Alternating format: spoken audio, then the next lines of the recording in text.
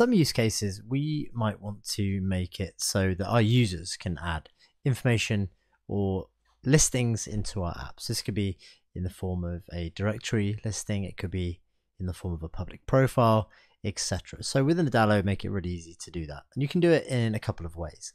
First way is by adding a simple form. Now, to do this, we're going to have to add another screen.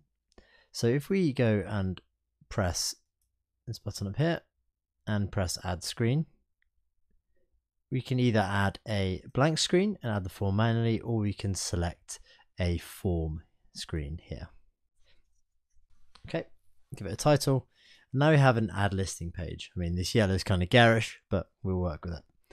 So we have an add listing page.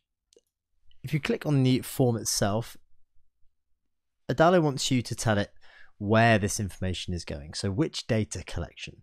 If we select this, this is going to be for a new trail. And we want the form, what do you want the form to do? We want it to create a new trail. And if you go to fields, you can see a list of fields here.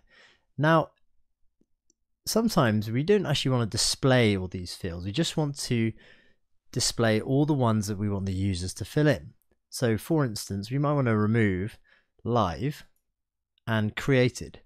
We don't need the user to actually input when the listing was created, and it's up to us to set the listing live.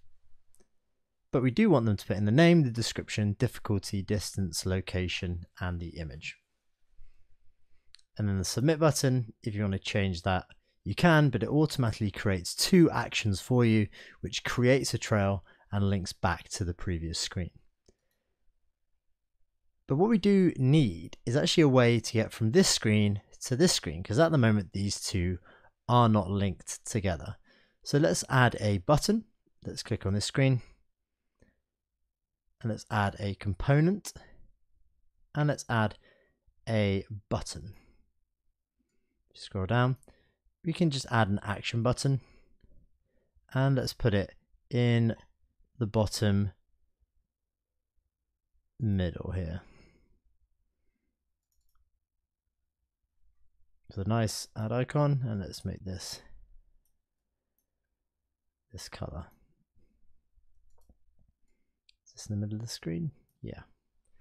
Okay, and what this button is going to do is go to the form page so the user can add a listing. So we need to add an action.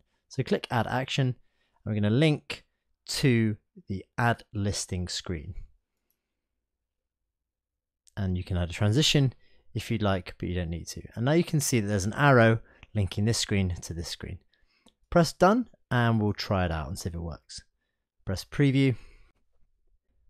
Cool, so now we have one trail and we have a button down here. Let's press this button, links to another screen, and we can actually go ahead and add a listing and see if it goes into our collection. Once you've added all your information, press this create button. And great, it works. It added it straight onto our screen, and now we have two listings on there. So that is how to create a simple form which allows users to add information into your app.